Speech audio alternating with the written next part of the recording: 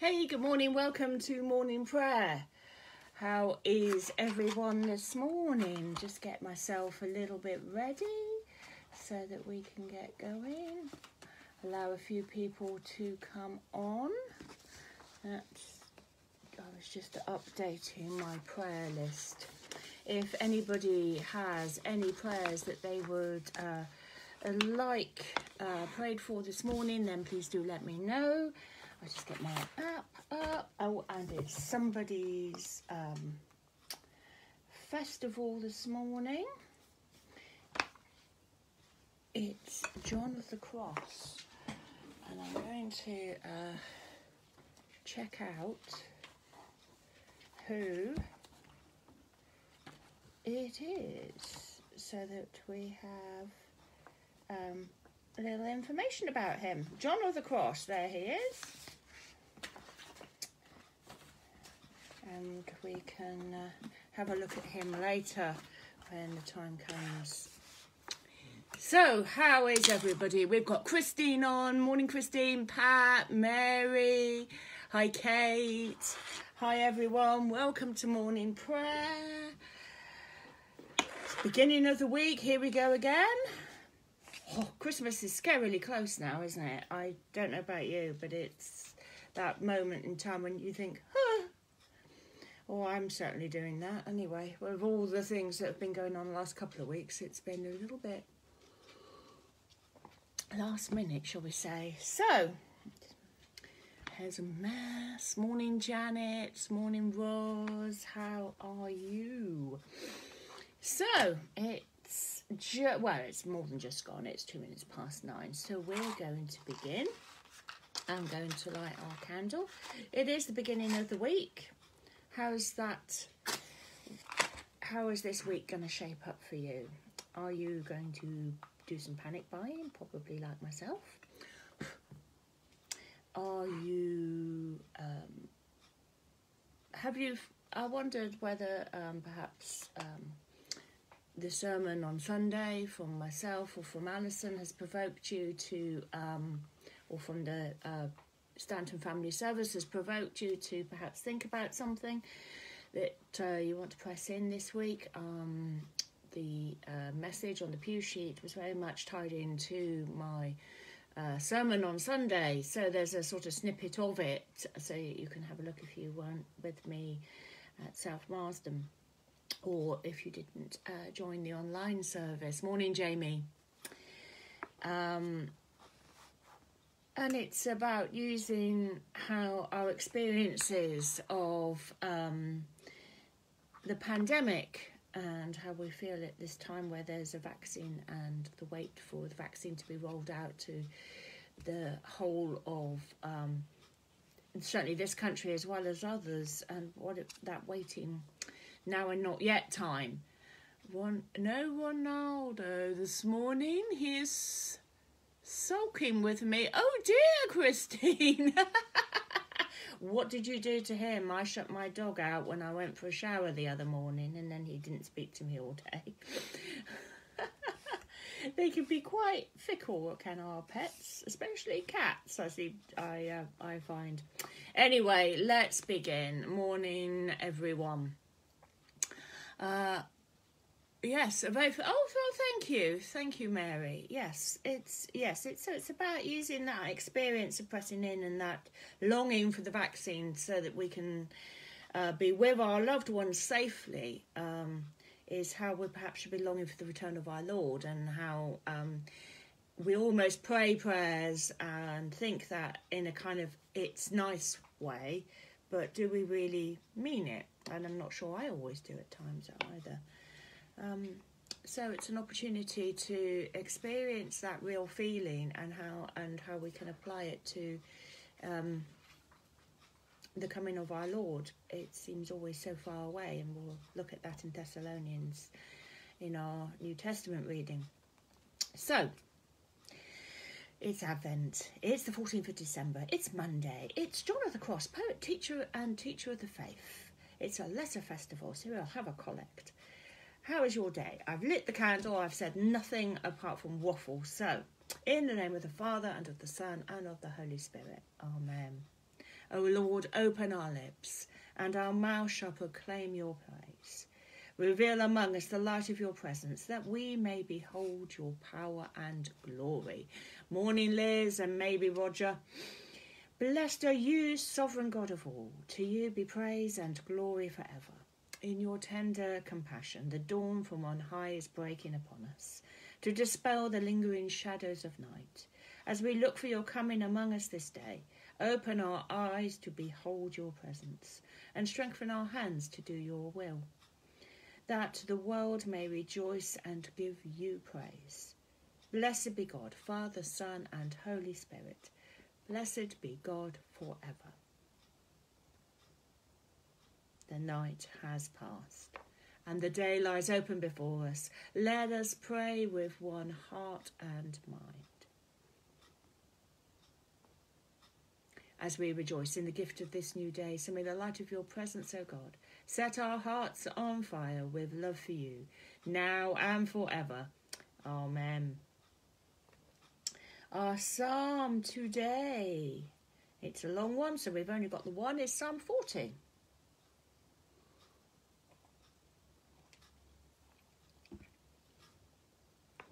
Psalm 40.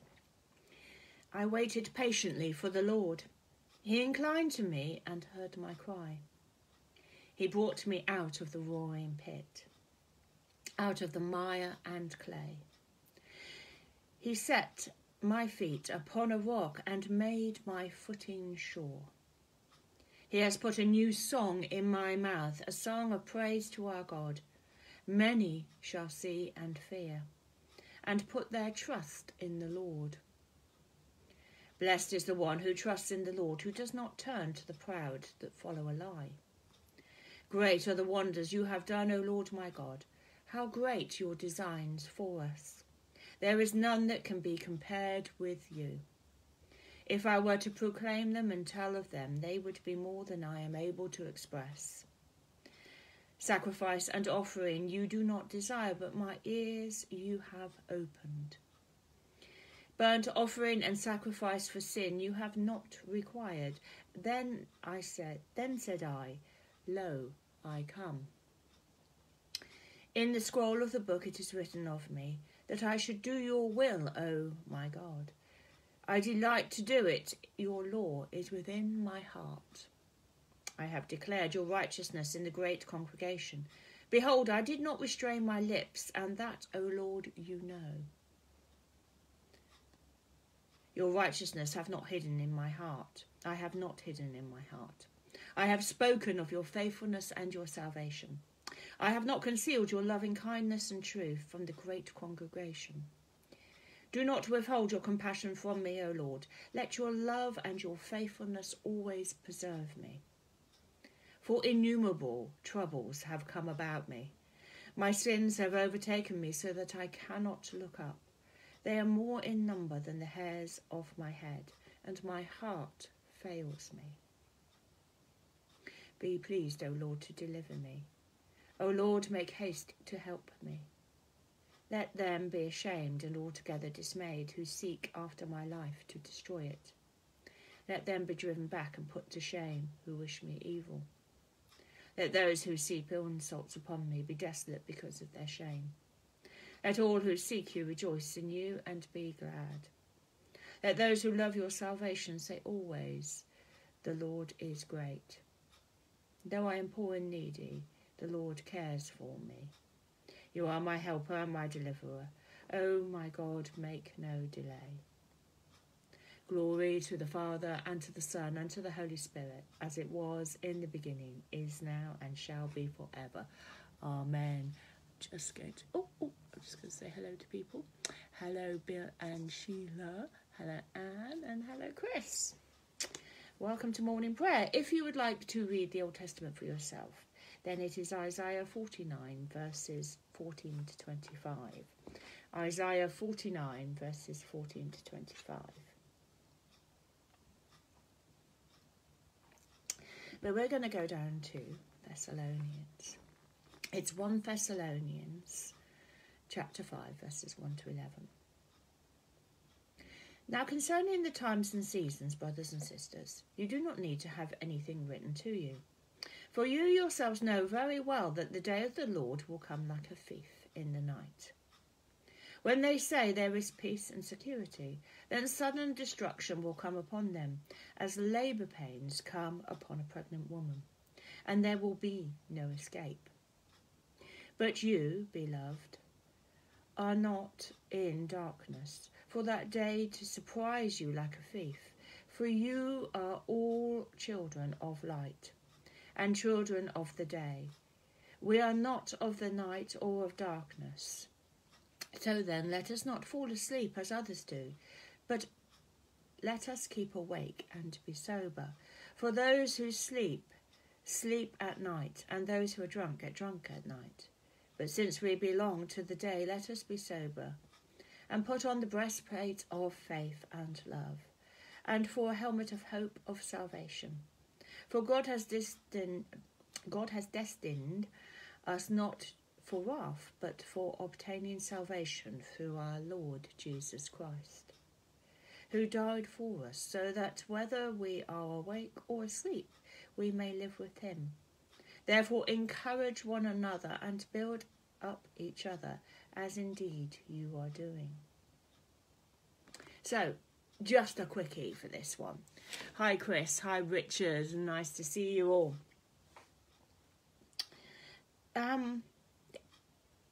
The idea that we know when Jesus will return is foolish, because we don't. Jesus even himself says he doesn't know when the time is appointed, that it is only God who knows these things. And that's really important for us, because actually, that is the way it is. If you knew it was going to be next Tuesday, what would you do differently? And so would that behaviour be what you're doing now? Would that be false behaviour? It's like I'm telling your children to behave because Father Christmas has got his naughty list and nice list out. And for them, obviously, it's a great tool as a parent to go, oh, Rudolph's watching you or something. And then you get good behaviour for a while, because there's a reason for it. There's a sense of immediacy. Christmas is coming, therefore let's all behave ourselves. Hi, Pat and Ray, welcome. I was worried I didn't see you so early this morning. So, obviously, intentions behind actions are the thing. Should we behave like Jesus is coming next Tuesday or tomorrow or in the next hour? Well, probably yes. What does that look like? Difficult for us to perhaps comprehend, which is why when I was talking in my sermon on Sunday about that sense of how we can get an understanding of what it should feel like. So that anticipation of being back with loved ones, of a vaccine, and the opportunity to go back to the life that we once lived, that real deep longing sense in our hearts is how we should be feeling about Jesus' return. And if I'm to be honest with you, I don't always feel it that way, as keenly as I should, as top of my mind as I should.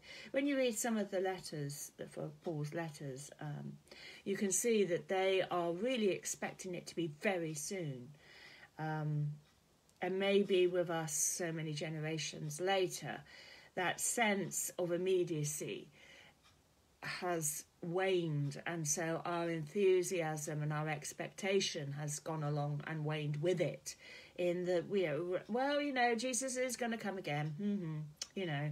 Our Father who art in heaven, hallowed be thy name, thy kingdom come, and we're not really feeling that deep request for thy kingdom to come. Oh, that there be a vaccine so I can hug my loved ones. I've so missed my grandchildren. I've so missed my parents. I've so missed going on holiday. I've so missed, that longing is that same longing we should feel. So it's helpful to perhaps use that as an example. So I'm going to quickly have a little look at John of the Cross, because I don't know much about him. I come from a background of not really paying much attention to saints, so I'm just going to have a quick look and see what it says about him. So he was born to an impoverished noble family near Avila in Spain in 1542. Juan de Ypes, or Ypes, was brought up by his widowed mother and went to a charity school. He worked as a nurse and received further education from the Jesuits before entering the Carmelite order when he was 21. Having distinguished himself as a Salamanca University, he was ordained in 1567 and met Teresa of Avila soon afterwards. He made a great impression on her, and she persuaded him to help with her reform of the Carmelite order. His labours brought him into conflict with religious authorities, and he was even impoverished for a period, yet these experiences prompted him to some of his finest poetry and mystical writing. In particular, he described the dark night of the soul as it is purified in its approach towards God. After 10 years, a superior to several different houses, he again fell out of favour and was banished to Andalusia in southern Spain, where he died after severe illness on this day in the year 1591. Apologies, I haven't got my watch on silent. Go away. Right. So, the Dark Night. I mentioned that when I was speaking on Sunday of the darkness, that dark night of the soul, the desert opportunities where we feel more keenly those feelings of need and desperation that cause us to be more mindful in prayer and in seeking God's help. So quite apt. We're going to move on now to the responses. Morning, Rachel. Hi, nice to see you. I've said hello to Pat and Ray. Just catch up with a few people as they come on. Now it is time to awake out of sleep, for the night is far spent and the day is at hand. Now is our salvation nearer than when we first believed, for the night is far spent. Let us therefore cast off the works of darkness and put on the armour of light, for the day is at hand. Put on the Lord Jesus Christ and make no provision for the flesh, for the night is far spent and the day is at hand. The Benedictus, the Song of Zechariah. When we have lesser festivals, we have a special refrain for the Benedictus. Those who are wise will shine as brightly as the heavens, and those who have instructed many in virtue will shine like stars for all eternity. Blessed be the Lord, the God of Israel, who has come to his people and set them free. He has raised up for us a mighty Saviour, born of the house of his servant David. Through his holy prophets, God promised of old to save us from our enemies, from the hands of all that hate us, to show mercy to our ancestors, and to remember his holy covenant. This was the oath God swore to our father Abraham, to set us free from the hands of our enemies, free to worship him without fear, holy and righteous in his sight all the days of our lives. And you, child, shall be called the prophet of the Most High, for you will go before the Lord to prepare his way, to give his people knowledge of salvation by the forgiveness of all their sins. In the tender compassion of our God, the dawn from on high shall break upon us, to shine on those who dwell in darkness and the shadow of death, and to guide our feet into the way of peace. Glory to the Father, and to the Son, and to the Holy Spirit, as it was in the beginning, is now, and shall be forever. Amen. Those who are wise will shine as brightly as the heavens, and those who have instructed many in virtue will shine like stars for all eternity. So we turn now to our intercessions. Please do, if you have anybody that's in need of prayer, do let me know. Pop it into the comments. You don't have to give great details. We don't do anything other than first names. So please, if there's a name that comes up that's familiar to you, don't naturally assume it is the person that you know. It could be, it may not be. But, we trust God, who knows every single hair on our head and what each and every individual needs. And so we pray in faith for the healing of that person, whether we know them or not, whether we have inside information or not on how they are.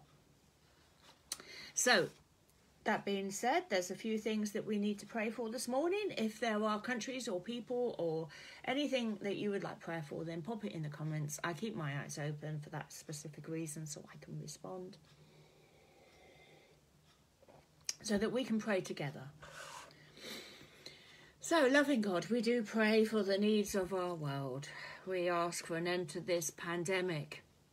We give thanks for the vaccines that are being produced, for the scientists that created them, for the volunteers that became part of the study, for its effectiveness.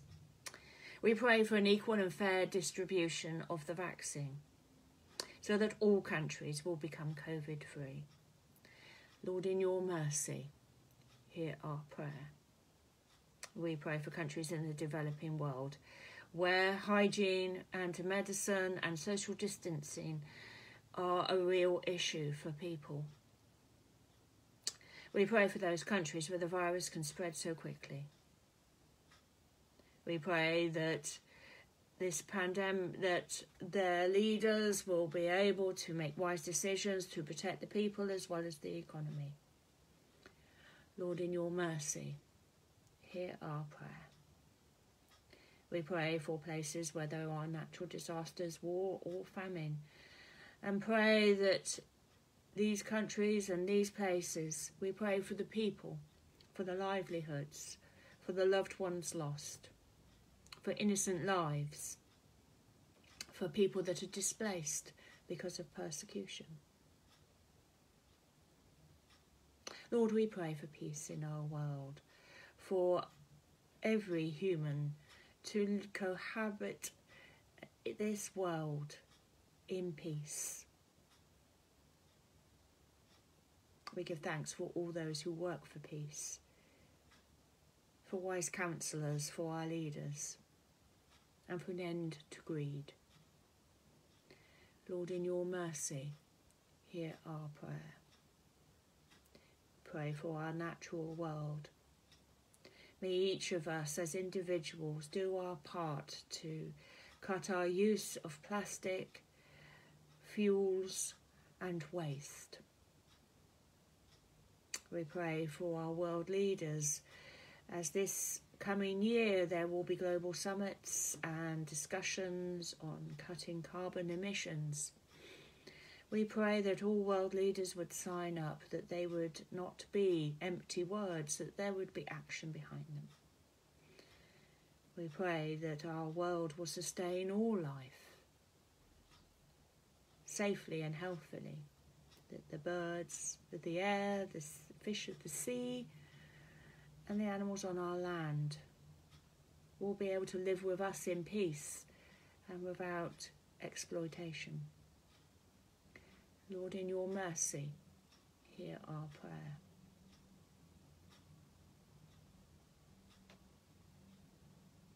We pray for our own country and all that is going on within it at this time.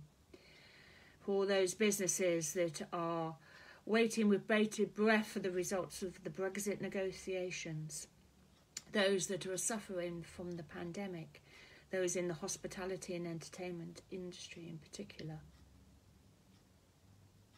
or those who have lost jobs or are in fear of losing their jobs. We pray that support and sustainability will be there to help them. Lord, in your mercy, hear our prayer. We pray for our schools and our universities and all places of education. We give thanks for the teachers and lecturers who have been continuing to work through the whole of this pandemic. We give thanks for their great courage and their calling. We pray for their safety in health, mind, body and spirit as the term draws to a close. We give thanks for the continued work that they do under such great strain and difficulty, and pray that they would be able to spend the Christmas holidays resting, recuperating and having time with their families. We lift to those teachers and lecturers known to us: Noel, Lisa, Nick, Susan, Sue, Joshua, Chris, Rebecca, Asher, Matthew and Sarah. Lord, in your mercy, hear our prayer. We pray for our children and young people, for those students travelling home, that they would have safe travels, that their COVID tests would prove COVID-free, and that they would be able to spend time with their families. We pray for our children and those in school education. We pray that their childhoods as well as their education would not be sacrificed as a result of this pandemic. We pray for the mental health as well as the physical health of our children and young people. So much pressure on them these days.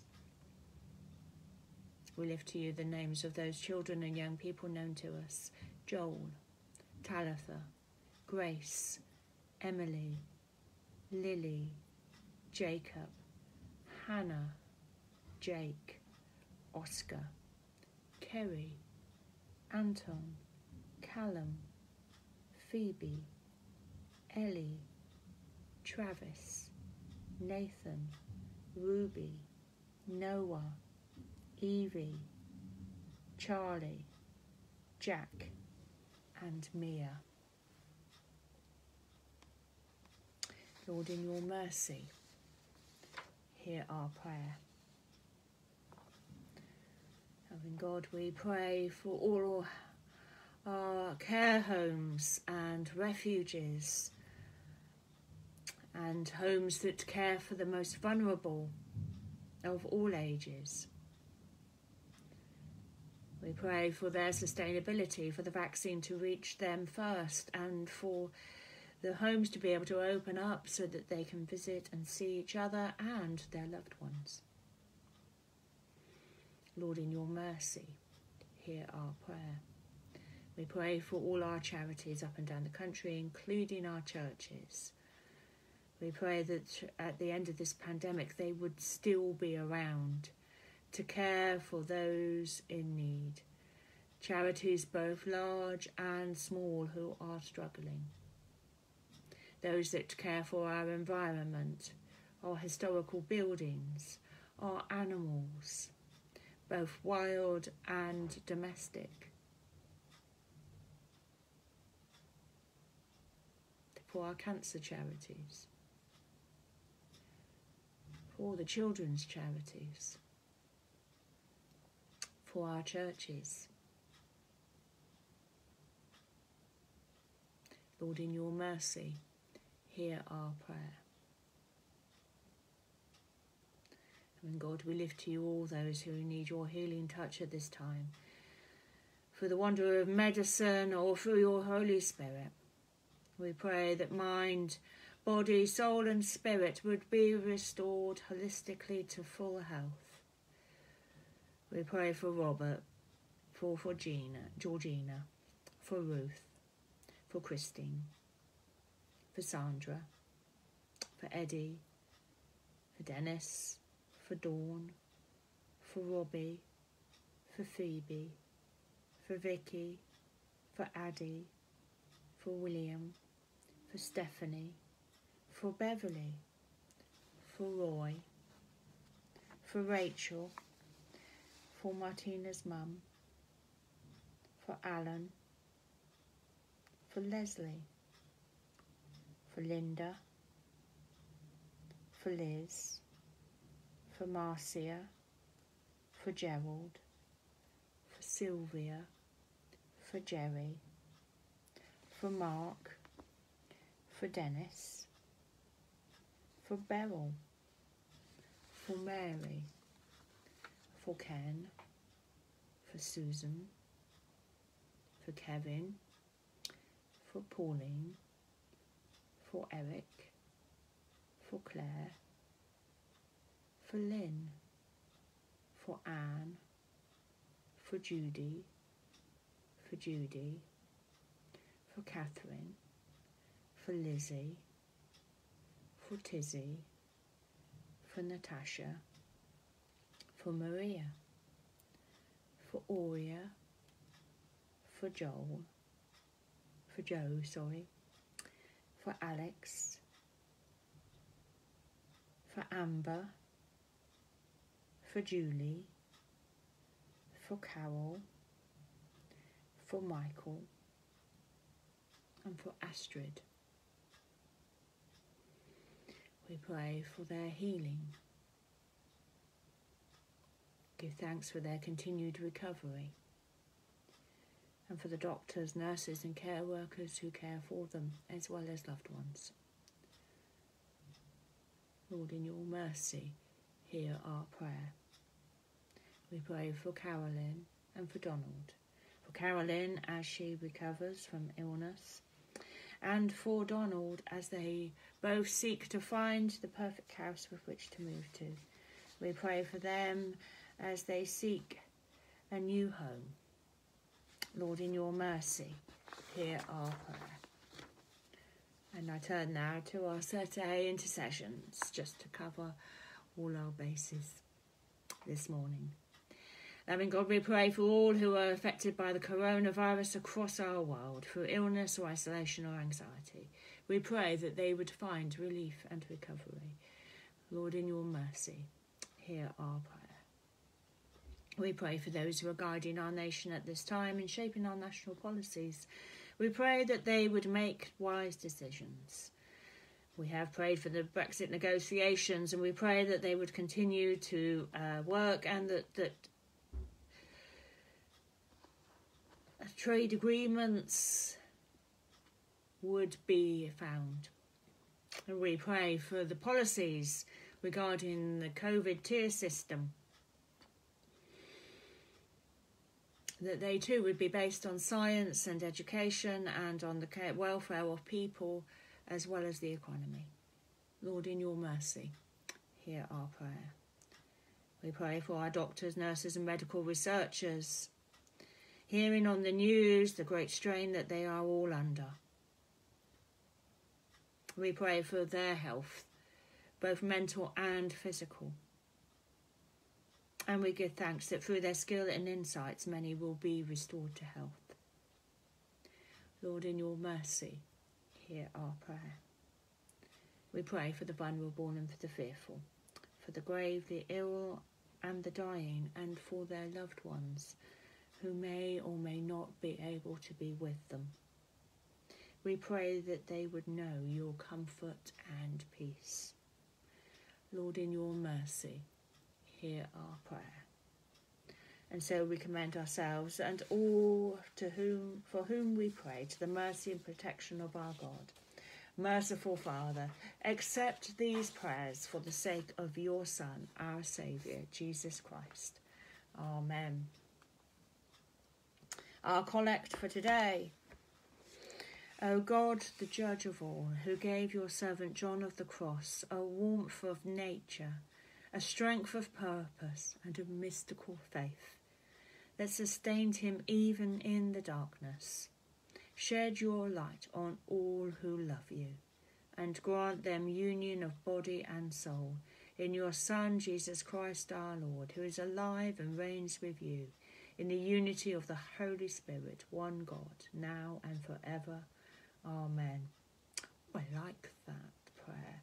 I'm going to say it slightly differently. Loving God, Judge of all, give us all a warmth of nature, a strength of purpose, and a mystical faith, to sustain us even in the darkness. Shed your light on us who love you, and grant us union of body and soul in your Son, Jesus Christ our Lord, who is alive and reigns with you in the unity of the Holy Spirit, one God, now and forever. Amen. Awaiting his coming in glory, let us pray with confidence as our Saviour has taught us. Our Father, who art in heaven, hallowed be thy name. Thy kingdom come, thy will be done, on earth as it is in heaven. Give us this day our daily bread, and forgive us our trespasses, as we forgive those who trespass against us. And lead us not into temptation, but deliver us from evil. For thine is the kingdom, the power and the glory, for ever and ever. Amen. May the Lord, when he comes, find us watching and waiting. Amen. Let us bless the Lord. Thanks be to God. Thank you for joining me this morning. Thank you for your hearts and thumbs up that came up while I was praying. That was brilliant. It feels like I'm getting little amens and nods of the heads when you do that. So it's really encouraging to me to know that we're praying together in these unusual times. I'll be back tomorrow morning. Do have a look at our Advent window online.